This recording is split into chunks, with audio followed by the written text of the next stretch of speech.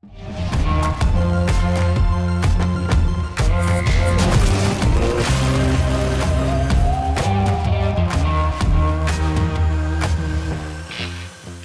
everybody, my name is Casey Jordan, and I am so glad you're joining me for the final day of BOLT VBS. So far, we've had some cup grabbing, sponge soaking fun, but today's game might just be the wackiest of them all. Today, we're gonna be catching fish, but instead of using a fishing pole, you'll be using your face. Before we get started though, I have a little challenge for you. It's called the shell game. In just a second, you're going to see 3 cups. One of the cups will have a ball underneath it. Follow that cup as closely as you can. When you see the cup stop moving, see if you can guess which cup has the ball underneath. Are you ready? Follow the cup with the ball closely.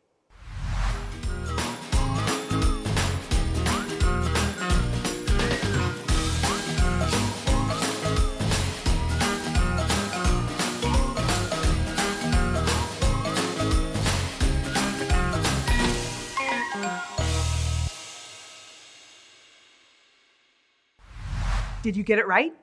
That was pretty tough. In order to win that challenge, you had to follow the cup closely. Today, we're gonna be talking about what it would be like if we followed Jesus that closely.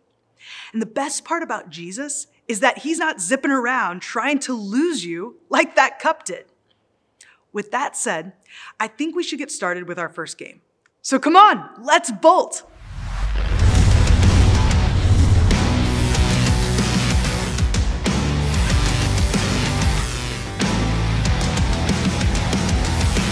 Welcome, everybody, to BSTN, BOLT Sports Television Network. My name is David Roush, and this is my co-anchor, Tim the T-Rex Woodrum. Tim, why do they call you T-Rex? Well, David, once again, they don't. But wait. Actually, I kind of like that name. They call me T-Rex because of my fierce personality. Or is it because of my short arms? And another big welcome to our viewers at home. Thank you for joining us for today's broadcast of Fishy Face, the sport that has struck the world. It sure has, David. Fishy Face is a sport of precision striking. So to help us understand what it takes to become a champion at this sport, I reached out for an exclusive interview with the king of precision striking, a cobra. You mean his nickname is Cobra? That's awesome. No, David, I mean he is a cobra. His name is Gary. Come on, Tim.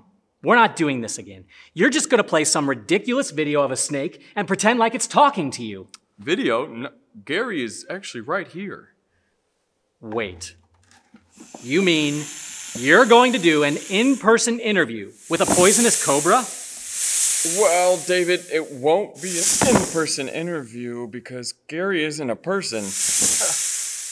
I guess it'll be an in-snake interview. This is normally Gary's nap time. I think he's a little more cranky than usual.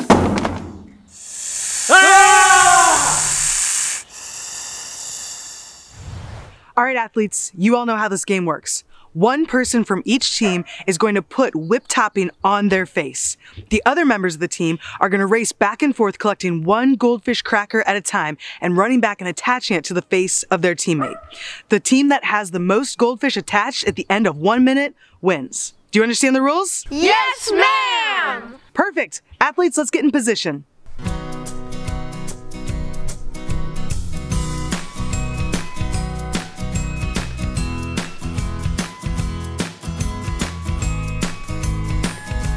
Look.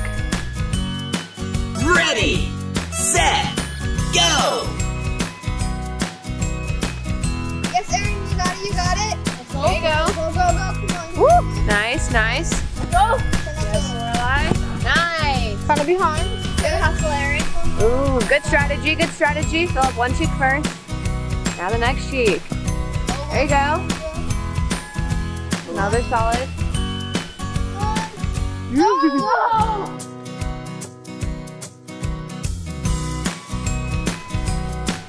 Good spot. Good.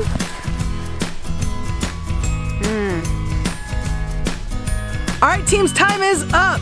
Let's start counting. Team 1, 1, 2, 9, 10, and 11. All right, team 2. I dropped 3. You dropped 3. All right, 1, 2, 16, 17, and the winning team is Team 2! Yes! Woo! Congratulations, Team 2! Well done, well done. That was truly a battle of champions. And now, for those of you watching at home, it's your turn to play. That's right, Tim. When I say so, press pause on the video. Then play as many rounds of Fishy Face as you would like. But when you're finished, don't rest just yet, because there are even more games for you to play. When all of the games are finished, grab a snack, open your Bibles to the verses on the screen, and read them together. After that, press play again and join us in progress. Are you ready?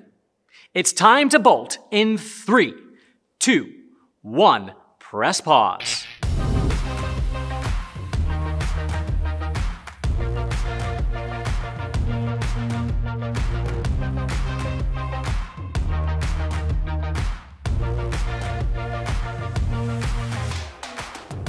Oh, hey. Good to see you again. I see you shaved your fish beard. Was that an accident, or did you do that on purpose? Anyway, I hope your fishy face game was better than my joke. And I hope you caught a lot of fish too. That actually reminds me of today's Bible story. In today's true story, there's some guys who caught a ton of fish, but I don't think they used their face. In the Bible, in Luke 5, Jesus got into a boat with a man named Simon, who was also called Peter. Jesus said to Peter, "Go out into the deep water. Then let your nets down so you can catch some fish." Peter wasn't so sure though. He said, "We've been fishing there all night and haven't caught a thing." "But if you say so, Jesus, I'll do it." So he did. Peter rowed his boat further out and then threw his nets into the water. And when he began to pull them back into the boat, they were full of fish. Not just a few fish, not just enough fish to cover your face. There were actually so many fish that the nets started breaking. Peter had to think fast, so he called out to his friends James and John, who were in another boat. Together, the three of them pulled in enough fish to fill both boats. In fact, the boats were both so full of fish that they started to sink. It was a miracle. Everyone was amazed at the number of fish they'd caught. Peter knew right then that Jesus was no ordinary man. So he fell down at Jesus' knees and said, "Lord, I am not even worthy to be around you. I'm a sinful man." Jesus said to Peter, "Come on, follow me, and I will make you a fisher of men." So right then and there, Peter, James, and John left their boats and their nets and the lives they had always known, and they followed Jesus wherever he went. They were the first disciples that Jesus would ever have, but not the last. Later, Jesus had dinner with a tax collector named Matthew. Tax collectors, blah! Nobody liked them. A lot of them would steal people's money. So when the Pharisees saw who Jesus was hanging out with, they were like, "Why are you eating and drinking with people like Matthew?" But Jesus didn't care what they thought. He wasn't looking for the most popular people. So he said to Matthew, "Follow me." And just like Peter and his friends, Matthew left everything behind and followed Jesus.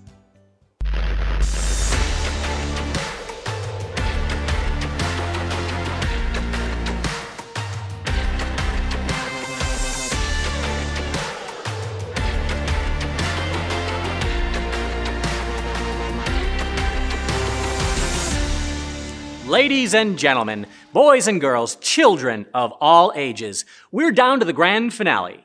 Welcome to the BSTN coverage of professional indoor origami. Today is the third and final day of origami action. Tim, does it get any better than this? It sure doesn't, David, and I say that as an expert in the industry. I actually used to make a living off of this until my origami business folded. But that's okay, it required too much paperwork anyway. Riveting stuff as always, Tim. So it comes down to this, folks. This moment has the level of intensity that the Super Bowl, World Series, and Stanley Cup can only dream of. Our origami athlete is going to attempt to create a paper heart out of a single piece of square paper.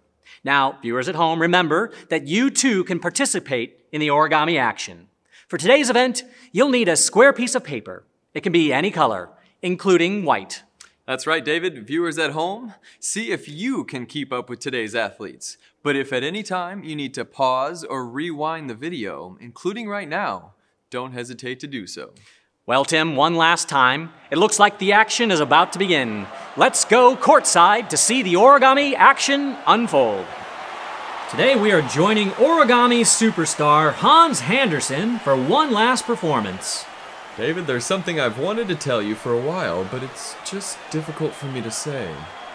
Go ahead, Tim. This is a safe place. Okay, here it is. Hans Henderson has some of the most handsome hands on this side of Hanover. Wow, Tim, you're right. That was difficult to say. Hans folds the paper corner to corner to form a triangle. Then he opens it back up to reveal a center line. Now he folds the paper corner to corner in the other direction. And he flattens that edge down nicely. Popcorn, peanuts. Unfolds it again to reveal a cross pattern.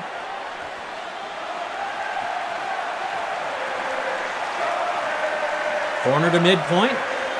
Classic move. You can tell he really knows what he's doing. Something I can rarely ever relate to. I have no comment. Interesting approach as he now prepares to execute a fold across the other way. And he sticks the landing! A perfect 10! You know, David, why does 10 think it's so perfect? 11 is better than 10. Those are some deep thoughts, Tim. Hans folds the bottom corner to the top middle of the paper. And he smooths that edge down nicely.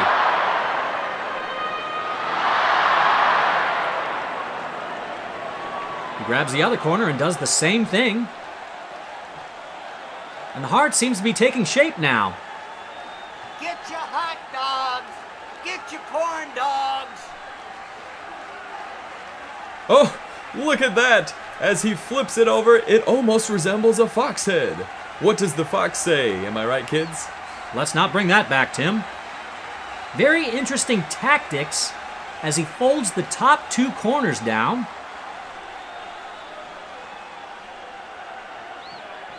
Then he turns the paper. He folds one more corner down.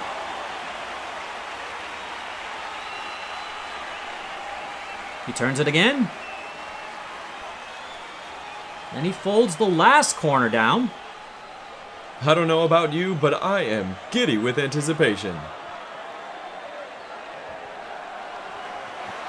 And would you look at that? Hans Henderson has pulled off a perfectly sculpted heart. I think I speak for all of us when I say, I heart Hans Henderson. Don't we all, Tim? Don't we all? And there you have it, folks. Thank you for joining us for the season finale of Professional Indoor Origami. And for one last time, Tim and I would like to say to the viewers at home, happy folding, friends. Were any of you surprised by who Jesus picked to be his disciples? Jesus could have chosen anyone he wanted, the smartest, the richest, or the most popular. Instead, he chose ordinary people to follow him. Did you know that Jesus is still asking people to follow him? And guess what? He wants you. It's true. Jesus wants you to follow him. He doesn't care that you're not the tallest kid around or the smartest kid or the most popular kid. He doesn't even care that you're not perfect. Do you know what Jesus cares about? He cares about your heart. Jesus is looking for people who love him and want to make him the most important thing in their life. Jesus loves you so much. In fact, his love for you is so great that he died on a cross for your sins. He gave up his life on earth so that you could have life with him forever in heaven. And when you say yes to following Jesus, nothing can ever separate you from his love. That actually reminds me of our Bible verse for today. Say this with me. Nothing in all creation will ever be able to separate us from the love of God that is revealed in Christ Jesus our Lord. Romans 8:39. Nice job! Let's do it again, but this time some of the words are going to disappear. Say it with me again. Nothing in all creation will ever be able to separate us from the love of God that is revealed in Christ Jesus our Lord. Romans 8:39. That was really good. Let's do it again, but this time even more words are going to disappear and you're going to say it without me. Are you ready? Go ahead and say it.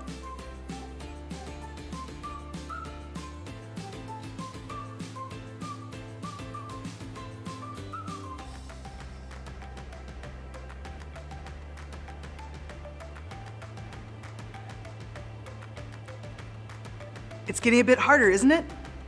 Do it again now with even fewer words.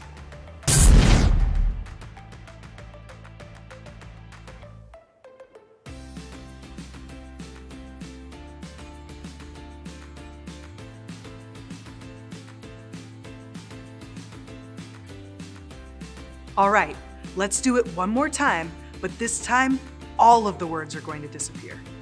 Are you ready? Give it a try.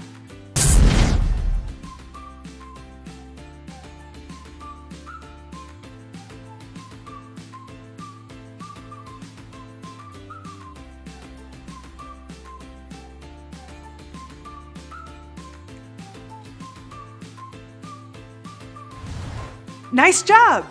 That was our hardest verse yet. And you know, it makes me think of a question.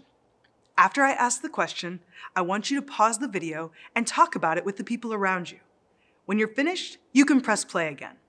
Okay, here's my question. Have you ever said yes to following Jesus? If so, tell about it. If not, do you want to do it now? Pause and discuss.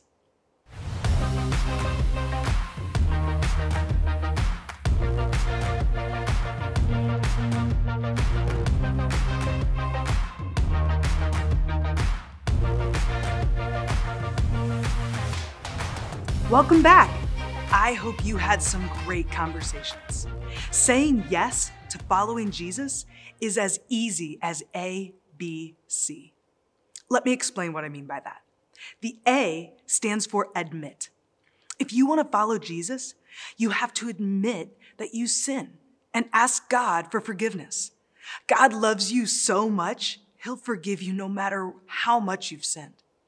The B stands for believe. If you want to follow Jesus, you have to believe that Jesus died for your sins. When we believe that Jesus died for our sins, we can be forgiven. And finally, the C stands for confess. If you want to follow Jesus, you have to confess or declare your faith in Jesus. Admit, believe, confess. If you've never done that before and you want to, you can do it right now on your own. Or if you want help, talk to your parents or talk to one of your leaders at church. Following Jesus is the best decision you could ever make. Hey kids, I'm Ben Calhoun from Citizen Way, and we are on day 3 of VBS Awesomeness. Woo! Holla, holla. Okay, day 1, we talked about bulletproof, the armor of God, Ephesians 6, and also Psalm 119, 105 that says, His word is a lamp unto our feet and a light unto our path. We can totally listen to Jesus with both of our ears. We only have one mouth and two ears. And day 2, we talked about wave walker, walking on the waves like Peter did following Jesus, supernaturally walking on the water. I believe it. And that's how we can focus on Jesus, okay? If we keep our eyes on him, we can walk on the water. And day 3 is all about we can follow Jesus. And you know what? I chose to follow Jesus when I was a kid. You know, I went to church. I loved it. But going to church makes you as much of a Christian as going to McDonald's makes you a hamburger. Every person is given the choice to follow God themselves, not by any other means. You have the choice. And I made that choice when I was a kid. You know why? My parents loved me. They loved me enough to give me a choice to love them back. And that's what real love is. You see, 1 John chapter 4 says, we love because he first loved us. Our God loves us, and he loves you right where you are, enough to send his son Jesus, not only to pay for our sin and your sin and mine, but also to pay for every sin there ever was. And everything the enemy ever did, he is going to redeem someday. And that is something to look forward to. I'm so glad I'm part of the family of God. And you can be too. If you don't know the Lord Jesus, it's very simple. Lord, you can pray with me now. Lord Jesus, I believe you're the only way, the truth, and the life. Forgive me for my sin. I want to make you the Lord of my life and follow you all of my days. In your name I pray. Amen. That's all it takes. And if you did that today, or if you've done it recently, or maybe someday you will, well, you're going to be welcomed into the biggest family there ever was, the family of God. And Romans 8, chapter 8, verse 28 says that nothing can separate us from his love. Nothing. In fact, I wrote a song about it. It goes like this. Oh, all right, here we go. I'm going to teach it to you. I got to get the words going here, though. I wrote this so many years ago, right from Scripture.